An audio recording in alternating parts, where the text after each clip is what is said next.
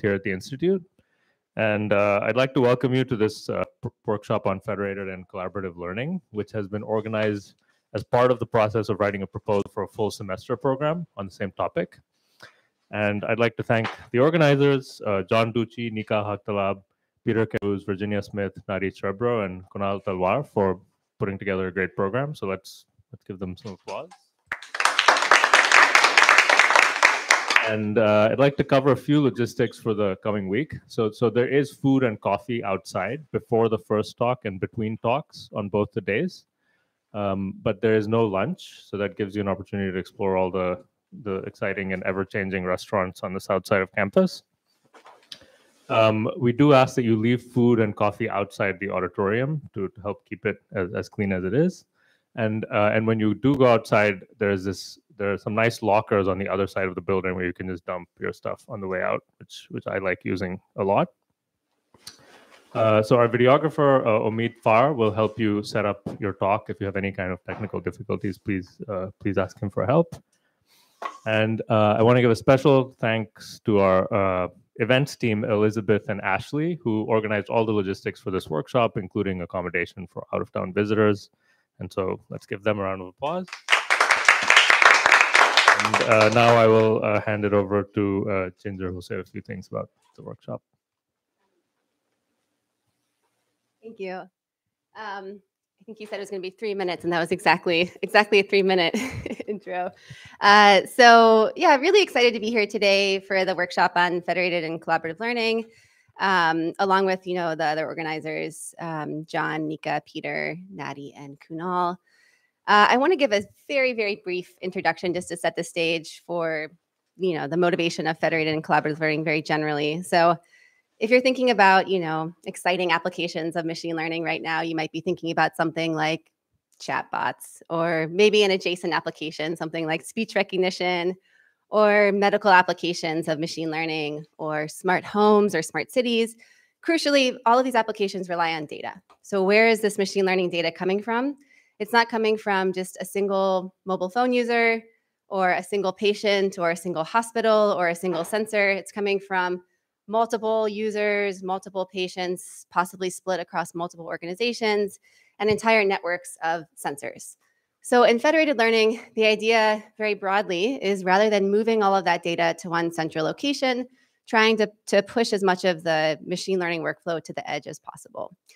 And there can be nice benefits for doing this. This can help to reduce the strain on the network. There can be possible privacy and security advantages for not moving as much raw data across the network. And this has been something that has been deployed in practice. At a smaller scale, this has been used for cross-silo applications of federated learning, like learning tumor detection models without sharing raw patient data. And this has been used for applications like learning prediction tasks in mobile keyboards without collecting raw text information. But there are a number of challenges that this new paradigm presents. So, at its heart, it's really solving a distributed learning problem, right?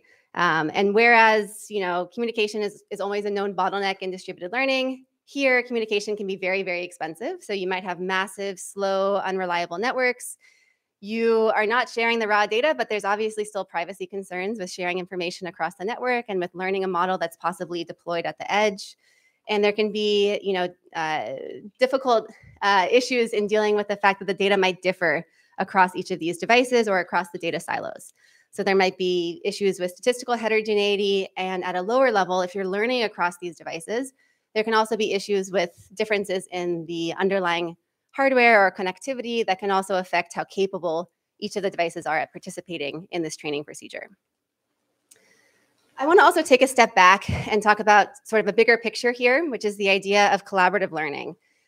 So more broadly, federated learning is maybe one example of a much broader idea, which is the idea of having to learn across multiple sources and stakeholders. And you can imagine many such applications of this, especially as machine learning applications are trying to leverage more and more data. Often we have to think about processing and aggregating data from multiple sources and across multiple stakeholders. And this presents many interesting new challenges. For example, thinking about how to incentivize participation in these data sharing schemes, how to better enable privacy and security and trustworthy learning schemes, how to effectively model these heterogeneous data sources. So I'm not going to talk too much more about this because one of the goals of the workshop, I think, will be to dive a little bit deeper into these broader definitions of federated learning and think more about what we mean as a field by these terms, federated and collaborative learning. But I want to briefly say why we're having this workshop. Why are we, doing this in the context of the Simons Institute, which we're very fortunate to be working with. So, one, I think, crucial aspect here is just having a need for more foundational science. There are an increasing number of deployments of federated and collaborative learning in practice, but there are still numerous fundamental questions that remain. And one thing that we're hoping to do, as a result of this workshop, is to develop a little bit more of a consistent notion of definitions, assumptions, and techniques for federated collaborative learning that better reflect real-world deployments. So another obvious aspect here, and one reason I'm really excited to be with you all today, is also just to foster community in this emerging area. In particular, noting that federated and collaborative learning draw from a very, very wide range of communities, from folks in machine learning, statistics, optimization, privacy, econ, distributed systems. And the work here really spans industry and academia. So we're excited to have a lot of diverse viewpoints here today and to help foster community in this area. Very concretely for the workshop, some of the goals, we want to discuss recent advances in federated and collaborative learning, but there's also going to be a major focus on identifying open problems in the field and discussing a path for tackling these open theoretical problems in a way that bridges theory and practice. In terms of some concrete outcomes, so we're going to be, the talks are open to the public. We're going to be recording the talks and live streaming them. But we also hope to develop a collaboratively developed paper that identifies and lists out some of these open theoretical problems. And the hope is to use these materials to submit a proposal for a longer initiative, so a semester-long program at the Simons Institute on federated and collaborative learning. I'm not going to go into too many details of the agenda. You can find this on the website, but roughly the workshop is going to be split into a combination of having some talks on recent advances in federated collaborative learning and open problems, and also some focused discussion sessions. And one thing to note here is that these talks are open to the public. The discussion sessions are meant for smaller groups, so these will be for the invited participants of the workshop. We also have a dinner tonight, so please do make sure to attend that if you're in town. That's going to be taking place at Gather. Okay, and tomorrow we again have a nice set of talks, and we're also going to be spending the afternoon having discussion, but also splitting into some working groups to start actually producing this white paper on open problems in the field. Really quick FAQ. So the talks are going to be live streamed and recorded.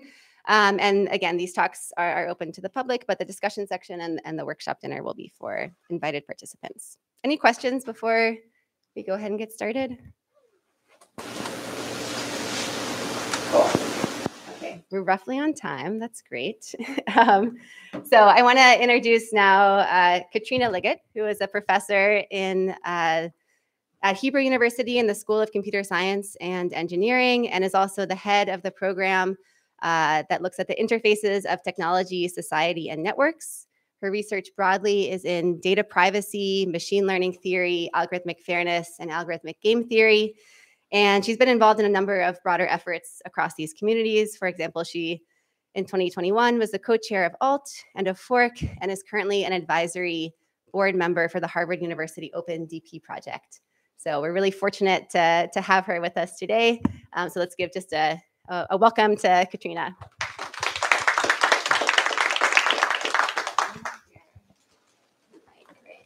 I have the mic and it's working, and I have a laptop I'll bring up. And we'll cross our fingers that the magic happens. It doesn't, but it will shortly, we're sure. Yes. Great. So it's great to be here. Nice to see you all. Thanks for the invitation. I'm going to be talking today about some joint work and conversations that I've been having with Tomer Shadmi, who's a law scholar at the Hebrew University.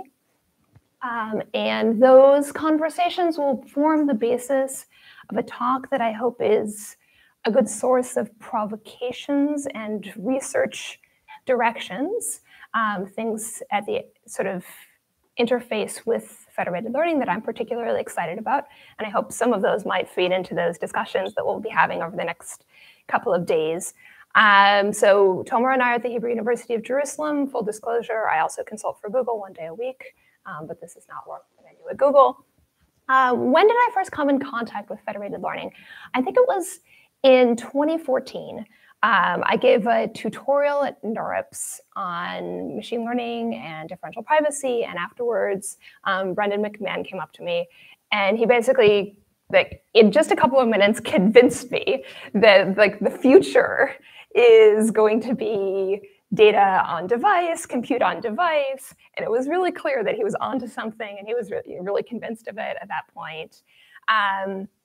And then it's sort of been, for me, a bit in the background. And then a couple of years ago, Tomer, who, as I mentioned, is a law scholar, not a computer scientist, started asking me sort of what's up with all this decentralization that's going on in computer science? And what is it really doing? What is it doing right?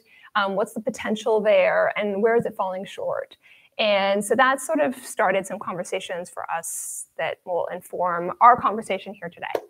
So caveats, I'm not actually somebody who has been working in federated learning. I'm somebody who's been adjacent to it. In my many sort of research interests and hats, I've worked on learning and privacy and fairness and incentives and all sorts of things that I think are really relevant to the FL conversation, but I actually haven't been working in FL. And because of that, I suspect that I'm going to fail to cite your favorite paper. And I just want to apologize right now for the moment when I do that and invite you to tell me about it. I'm here to learn. So this is not in any way an attempt to be a survey. This is sort of, I'm going to tell you a stylized story that's an attempt to highlight where I think there's some interesting opportunities for work.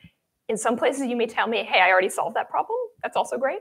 But I'm going to try to be a bit provocative to try to push the conversation here. All credit for anything interesting, I might say, goes to Tomer. All credit for anything wrong, I say, goes to me. All right, with that, let's get started. So for me, the conversation with Tomer and sort of my thinking about what do we get from federation, what do we get from this sort of decentralization in learning, starts by thinking about, well, what do we have before that?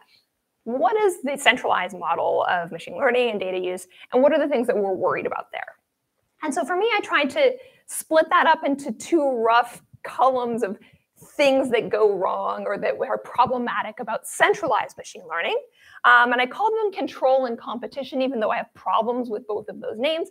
But let's just go through it, even though we all know all these problems, because I think this is a good starting place to understand maybe what are some of the things that we can try to do differently or better with a different architecture. So on the control column, we have concerns that you kind of hand over all the data to some centralized server, and then they do whatever they want to with the data. And so there are no limits on how it gets used, where it gets used, whether it gets reused, whether it gets abused, whether it gets collected for one purpose, and then they decide to do something else with it entirely, whether the data that later gets shared or stolen or sold or spied on.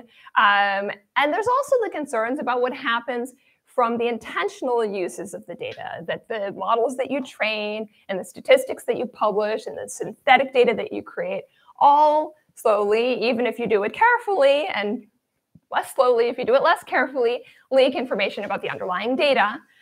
And then there are these concerns that sort of underlie sort of all of this. We have no control over where this data is going, which are concerns about the folks whose data is being used typically don't really have a voice in how that data is used, what gets computed, how those people get categorized as a result, the ways in which their future opportunities and choices and worldviews and sort of definition of self potentially get affected by the downstream uses of this data, the impact on groups they care about, on society. So that's kind of the, pretty quick, pretty negative story on the left-hand side. And then on the right-hand side, we have these sort of competition kinds of concerns that come up. Typically, especially these days, we think about machine learning being pretty big scale in terms of compute, in terms of the amount of data that it requires, in terms of the engineering expertise that it requires. And there aren't that many organizations that are up to the task. And so we already kind of narrow the field in terms of who can be in this space. And then we have these phenomena where more data tends to beget better models, tends to beget more data. And so we end up with sort of rich get richer phenomena in this space. We have data then concentrating in the hands of a few. As a result, we have economic power and knowledge value concentrating in the hands of a few. And it becomes difficult to break into this market, potentially stifling great new innovations that could be based on our collective data.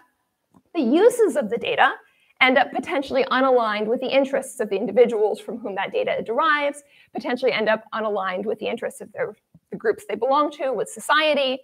And we also ended up in a situation where maybe we're underusing data as well. Data becomes unavailable potentially for societally beneficial uses or for sort of new innovation. And there's sort of limited space to get collaborative and creative when we have the data sort of siloed away in this space. And for me, this is where the story starts. And then in 2015, we see this really, I think, insightful paper of Shoker and Shmatikov, where they basically say all of that really well in just a couple of sentences. I grabbed sentences from the paper because they talk about the privacy issues, the fact that the data can be kept indefinitely, the users have no choice about deletion, the purposes, the fact that there could be subpoenas, surveillance. That was my left-hand side. And then on the right-hand side, they talk about the giant's monopoly on big data and the fact that this results in a monopoly on the AI models and the concerns about the fact that users may not actually be benefiting from these models that get created. So they told that story really well already at that point. And then they said, maybe we could do something different. They had this dream. Well, what if the data never had to leave the control of those who generate or own it? What if our collective data were somehow more widely accessible for a range of use cases? And they made a proposal that really drives in this direction. So in this paper, I'm just pulling quotes from the paper because I think it tells exactly the story that we want to look at this point. In this paper, we design, implement, and evaluate a practical system that enables multiple parties to jointly learn an accurate neural network model. It was focused on deep learning for a given objective without sharing their input data sets. Our system lets participants train independently on their own data sets and selectively share small subsets of their model's key parameters during training. All of a sudden, you notice, okay, we got decentralized, we got individuals having autonomy and choice, and they were choosing to participate. They're going to actively share. Each participant fully controls which gradients to share and how often. Each participant downloads a subset of the parameters from the server and uses them to update his local model. So individuals all of a sudden became active. They opted into participating in the computation. They are choosing what to share, what to use, what to build, and on top of it, they suggest using differential privacy to protect the updates. So they really looked at our list of concerns and dug into a whole bunch of them really, really effectively. And for me, this is sort of the start of the story. It's like, wow, we had all of these problems. Maybe we can really hit a bunch of them with this new architecture. And then, of course, we have this paper that coins the term federated learning, and I think really kicks off this amazing sort of flurry of work in federated learning that we've seen in the past 5 or so years. And so there, as we all know, and as Virginia already told us, we shift the model a bit. And this is the cartoon that I'm going to use for the shifted model. Instead of all sort of shipping our data off to some centralized server that does its computations, now we live in a world in which there's going to be interaction.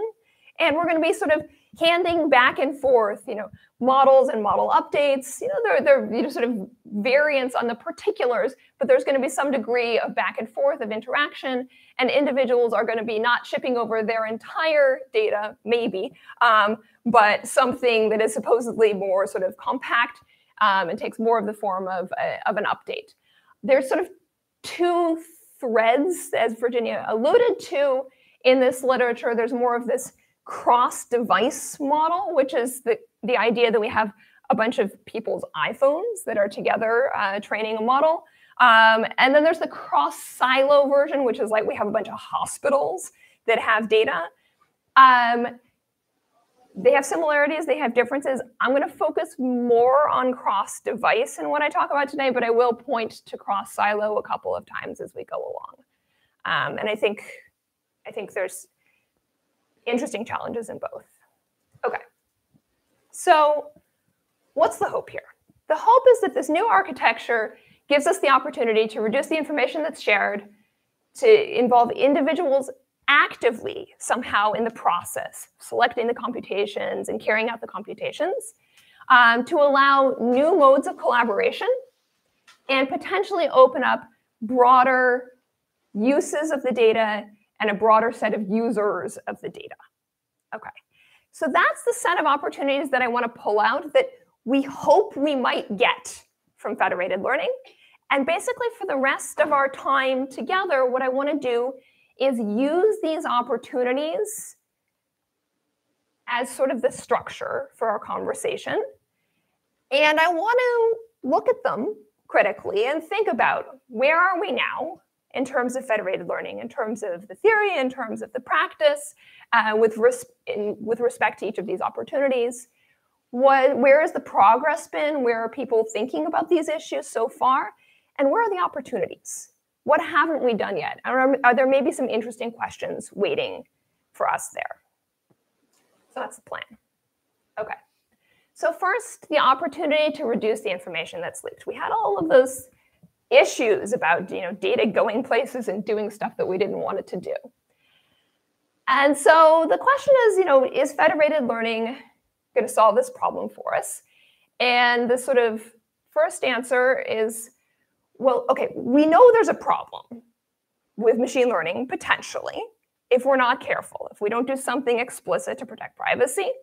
We know that trained machine learning models, even if they kind of look okay, can potentially encode sensitive data from the training. And it turns out, as you all know, and as many of you have helped highlight, we have the same problems potentially with federated learning. Those gradients, even if they don't look like the data, can certainly be revealing. And maybe we'll hear more explicitly about some of that work. So we've had a lot of interest in making it clear, I think, that there's a problem if you don't do something else. And we've also had a lot of beautiful work, really an explosion of work on addressing the problem head on. So introducing differential privacy as a constraint for federated learning. So many papers I did not even attempt to sample from them all. And this has yielded, I think, a lot. Not just on the sort of practical side in the sense that actually we see differential privacy actually being incorporated in some large-scale federated learning deployments like Gboard and the Apple equivalent, all these things. But also there's been interesting stuff going on the sort of foundations and the mathematical side. We see new models coming out, like the shuffle model. We see cool new amplification tools, which I view as sort of a more general contribution to the sort of state of the field. Really beautiful math coming out as a result of sort of trying to tackle this problem head on. And we also have sort of progress in the sense that at this point, I think some people really do know that federated learning on its own doesn't solve privacy, which is also progress that I think we should be happy with. But there's room to do more. Yes, there are more problems on DP federated learning, specific technical questions that are interesting. But there are other things that I think maybe are a little less obvious how we tackle them. Like, what does an epsilon of 2 per day mean? So for those of you who are not in the DP literature, epsilon is the sort of privacy parameter, measuring how much privacy is lost. And if you do multiple computations with differential privacy guarantees, those privacy losses add up in a formal mathematical sense. And so when we have a deployment of federated learning with a differential privacy guarantee that has a privacy loss of some value 2 per day, what does that mean? I think we need to do some work towards, well, maybe giving better guarantees, but also trying to understand, does that mean something? because I don't really think that we have something convincing enough to say there. And also, I think many of the other things that make the federated setting exciting and the challenges there will interact in interesting ways with privacy that haven't yet fully been explored. Or maybe they have and I just don't know about it. So that's where you're going to tell me. So things like, if we're interested really in increasing individuals' autonomy or flexibility in choosing which computations they're going to engage in and with whom to compute, who do I want to train my models with?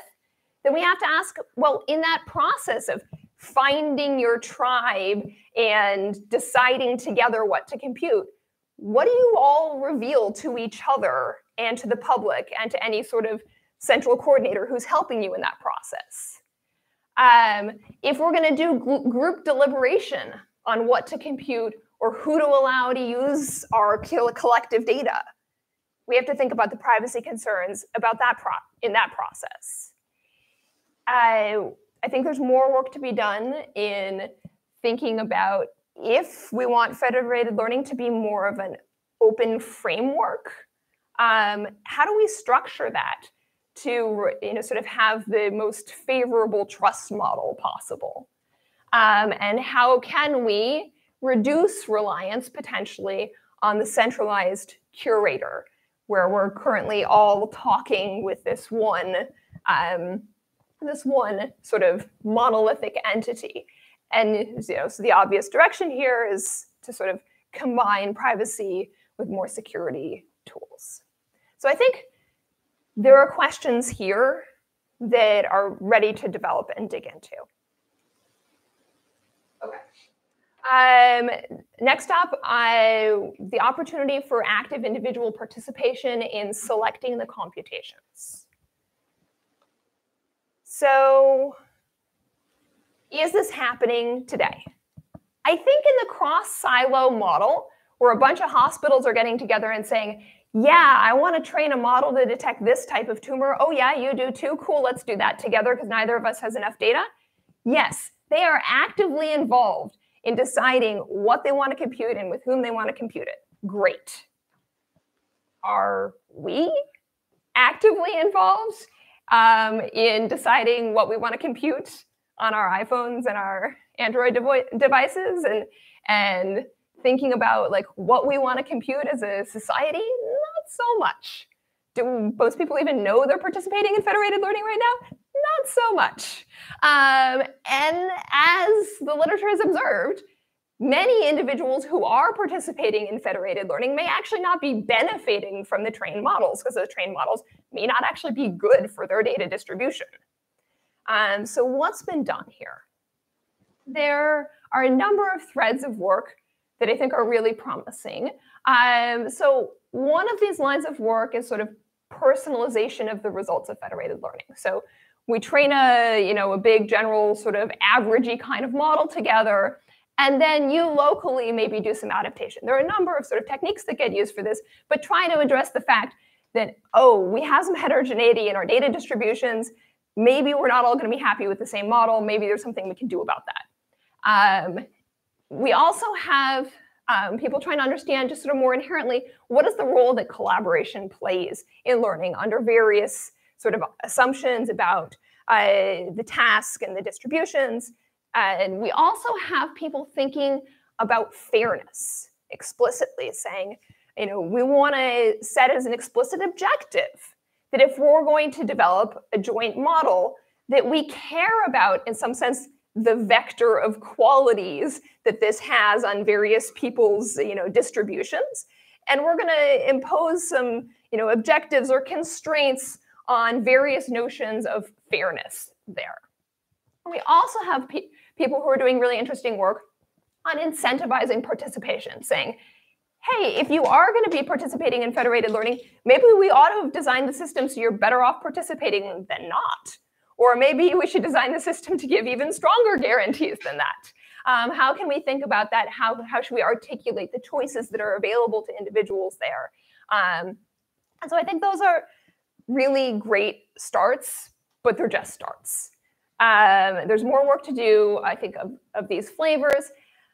one sort of comment that maybe rhymes with some of the things that Virginia was saying at the beginning is that the sort of observation or the problem that one universal model may not be good for everybody when our data is heterogeneous, that's not a federated learning problem.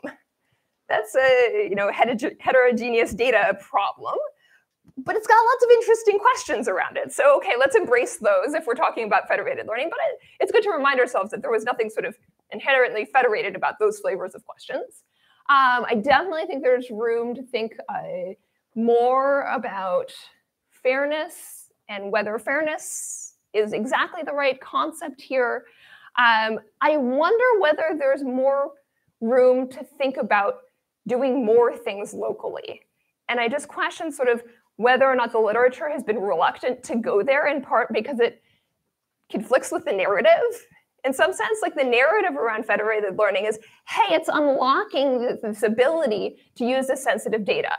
And if the answer is, and actually a lot of the time we don't want to lock it, we just want to keep it on device, it's a little disappointing. But if that's the right answer, we should be open to it.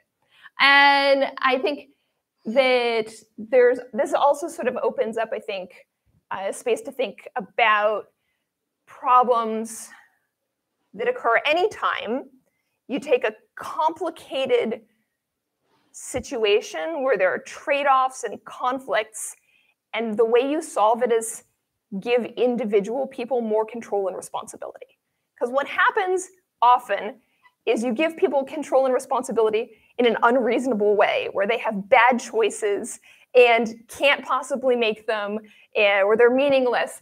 And so I'm saying maybe federated learning is letting us give more control to individuals, but I think also you have to pair that with work that's incredibly critical of giving more control to individuals, because it can be done very wrong. And also think about maybe more control to individuals doesn't mean I literally turn the knobs on my iPhone to decide, which computations I participate in with which parameters, but maybe rather there are proxies that make these decisions on my behalf. And what can that look like, and what questions does that raise?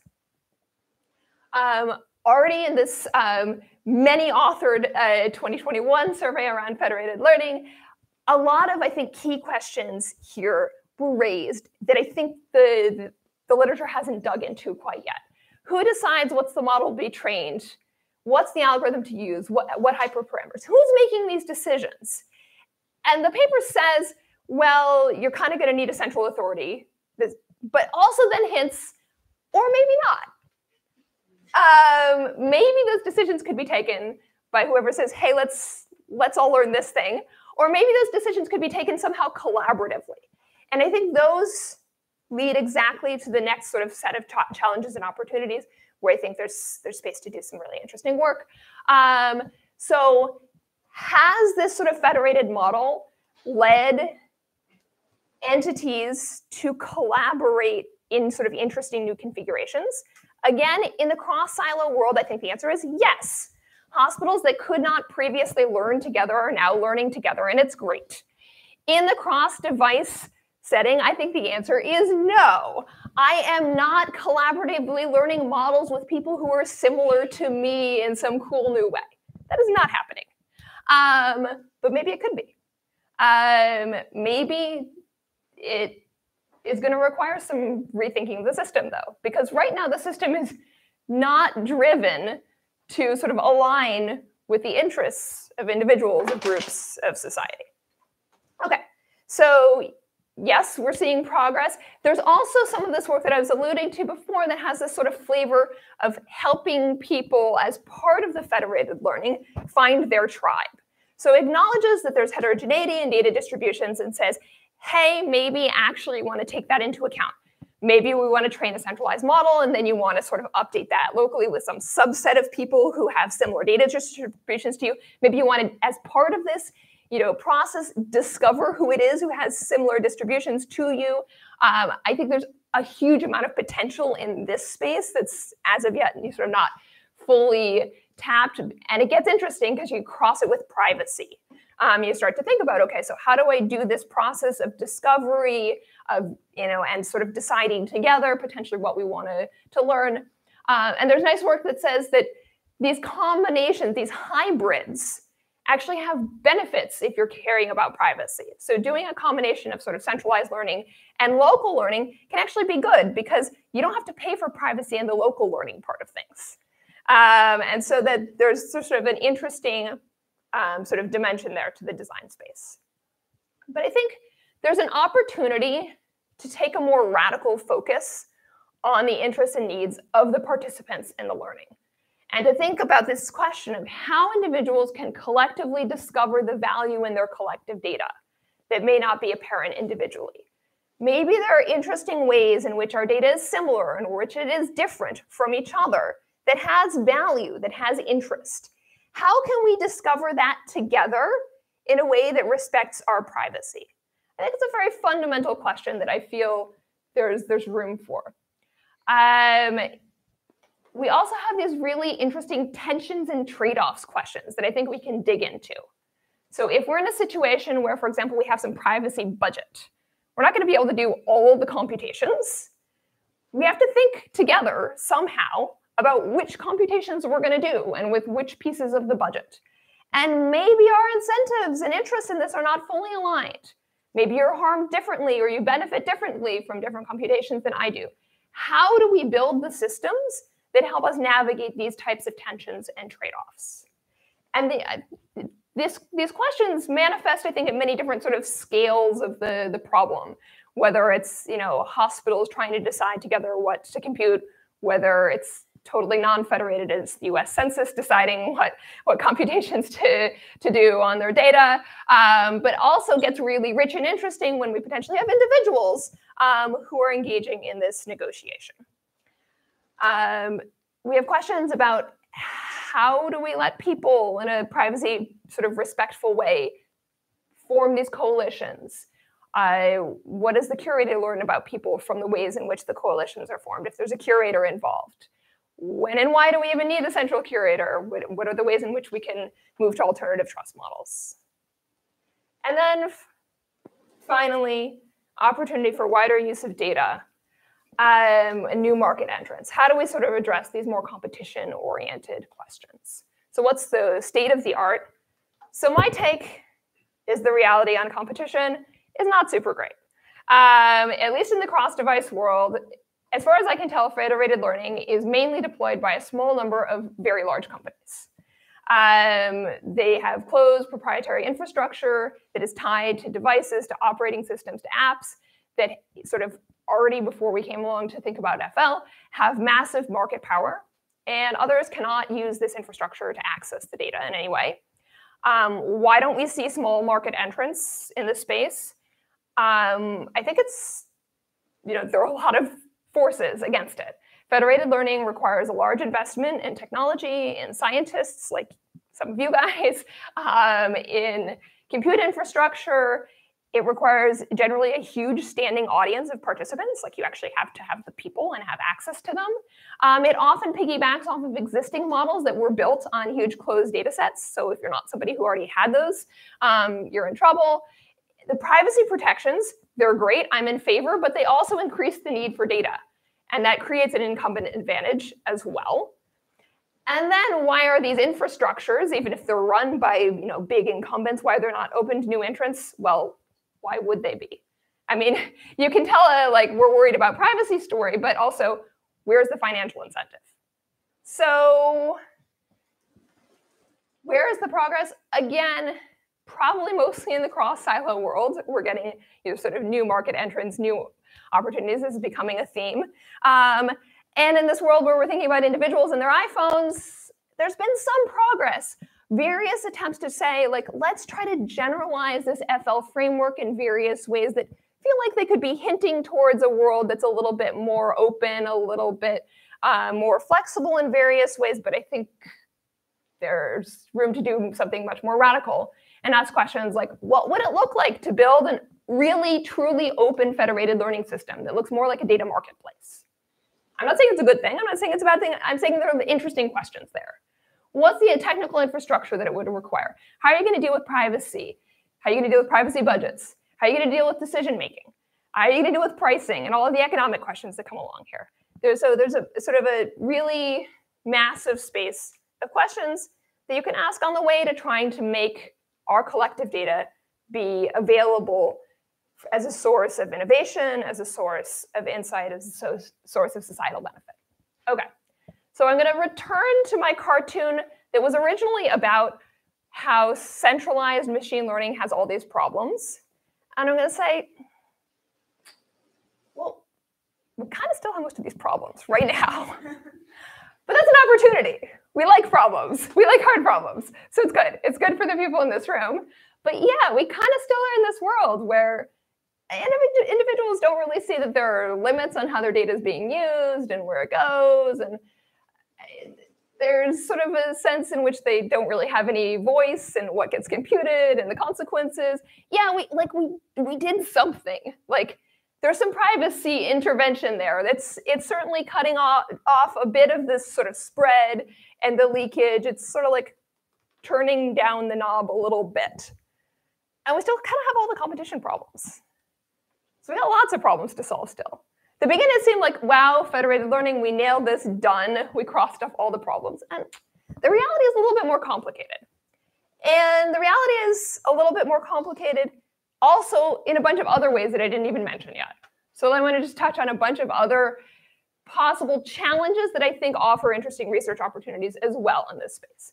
One of them is environmental impact. I haven't heard somebody talking about this, but I hope somebody already is. When you take computations that you would have been doing on some super efficient centralized server and instead do them on these little local devices, there's got to be some consequences for energy usage. Has anybody tried to quantify those? There's also sort of this question that basically is what Tomer said to me once she first heard about federated learning, was like, who gave them permission to borrow my compute, electricity, battery, and storage for their interests instead of mine? Which I think is a fair point. There's also, I think, a really valid concern that in some cases, federated learning is really explicitly being used, not so much as a protection, but as an excuse to bypass ethical and legal requirements for opt-in or consent and sort of privacy issues. And also there's this sort of, yay, we're getting to unlock all of this data, but also maybe less yay, we're unlocking a lot of potential less desirable uses and impacts if we don't have additional safeguards in place. There's also concerns which are not super specific to federated learning, but I think take on interesting new dimensions around why should we believe the results? And can we build some better tools to make the results more verifiable, to increase trust in the results that are obtained?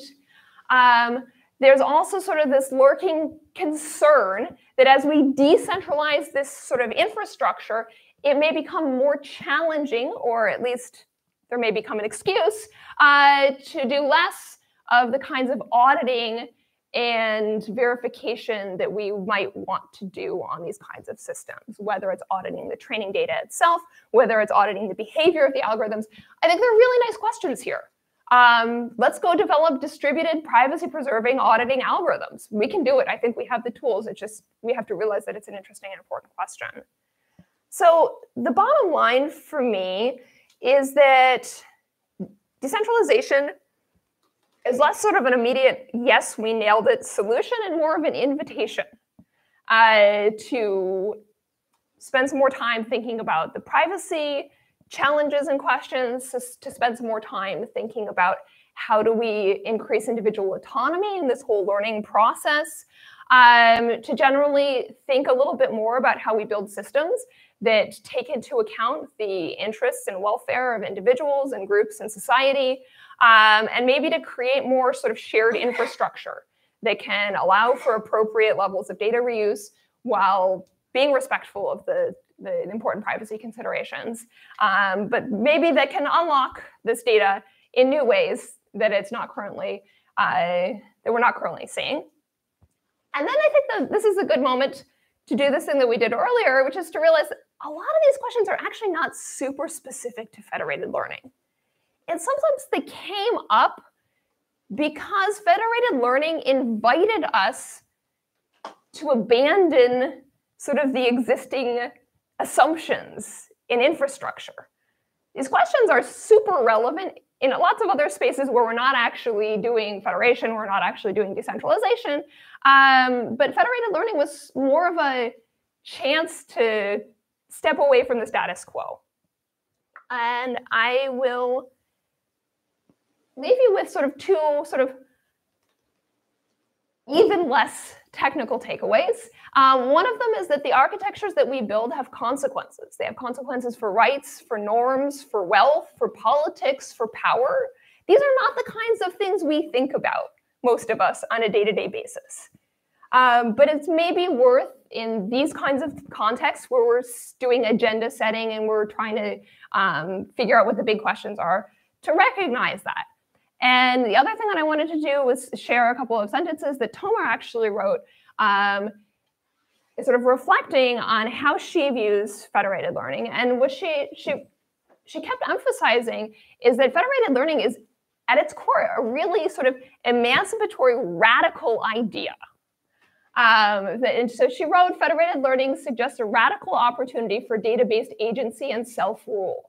Facilitating individuals' agency involves creating technological and legal structures that enable individuals and communities to tell, participate in, and create their life stories through data.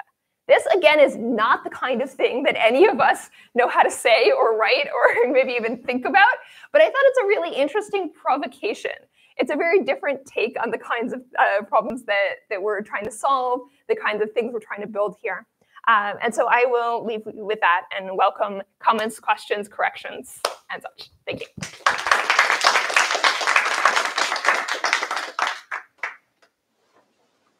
Questions for Katrina? Come on, somebody has to tell me you solved one of these problems.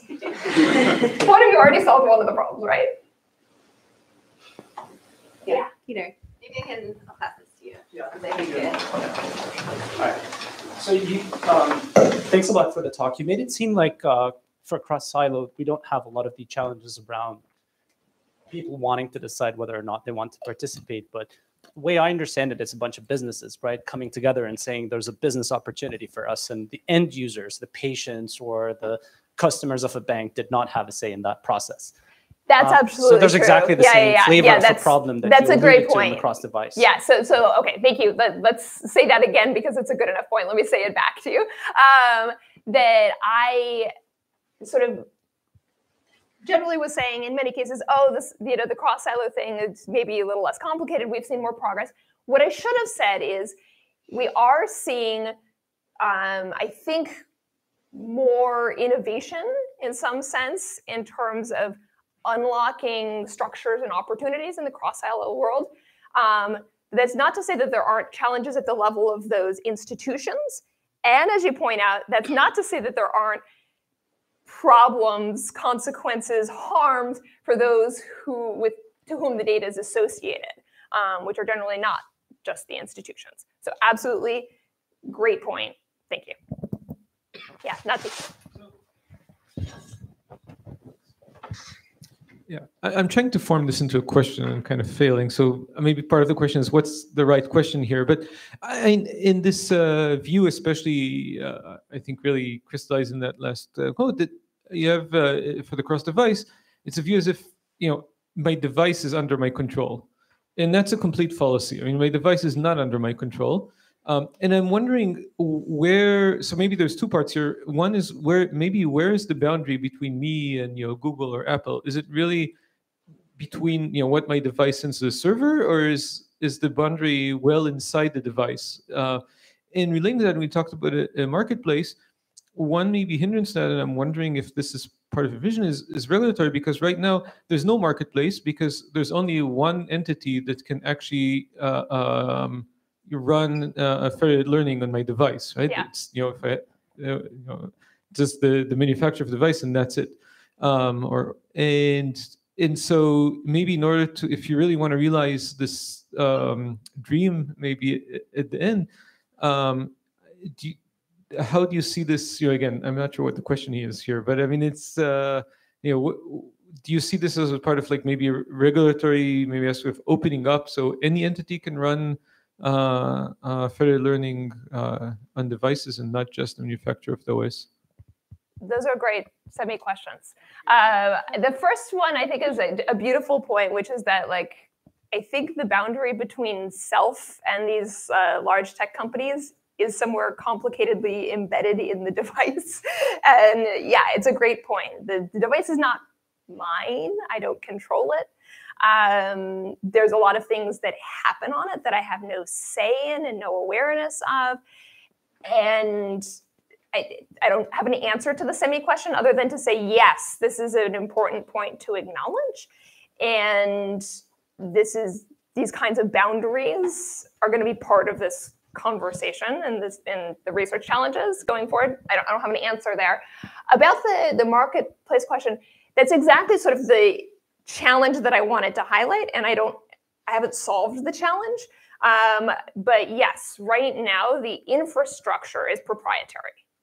And so nobody else can come along and reuse that infrastructure. And it's for like all the reasons that I put up on the slide. But there's not an inherent reason why we couldn't build an alternative, more open infrastructure. But in some cases, it will either require the willing cooperation of large tech companies or the forced cooperation of large tech companies. Yes. Yeah, Johnny. Just to follow up, you made it make it sound like as if only Google and Apple are doing learning on from Apple devices. In fact, it's a multitude of companies who are using these. These are basically platforms. They're not just companies like Uber, Facebook. All of these companies collect massive amounts of data and can use federated learning if they want. They can do it in any way they like, and nobody sort of prohibits them from doing like using these more privacy preserving. They can run their own servers. The apps can send them whatever data they like, and maybe the one way to think about these companies as making these technologies available, privacy preserving technologies available to other companies, and potentially even kind of establishing certain standards for how the data should be collected and used in a more privacy preserving way. So it's me. I don't know if it's it's more of a comment. It's a great comment. Yeah, thanks. This should probably be Last question or comment. Last question. So it'll be a good one.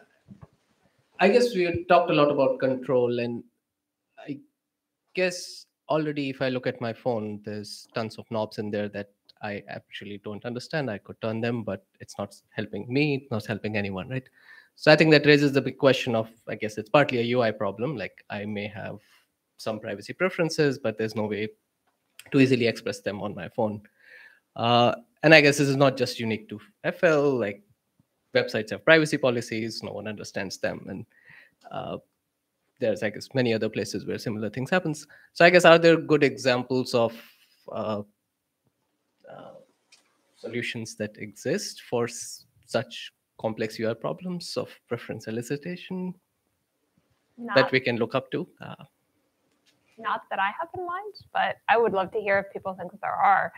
But you're right that this is a more general problem that, as I tried to allude to, that, control is a slippery solution in this space, because it's not really that I want to expose all of the decisions to you and expect you to make all of the decisions. And it's not just a UI/UX kind of a question, although there's certainly a UI/UX component to it. There's also this sort of deeper philosophical question about what does it mean to give you appropriate voice and choice and say and influence? And it probably doesn't literally mean making you make all the choices.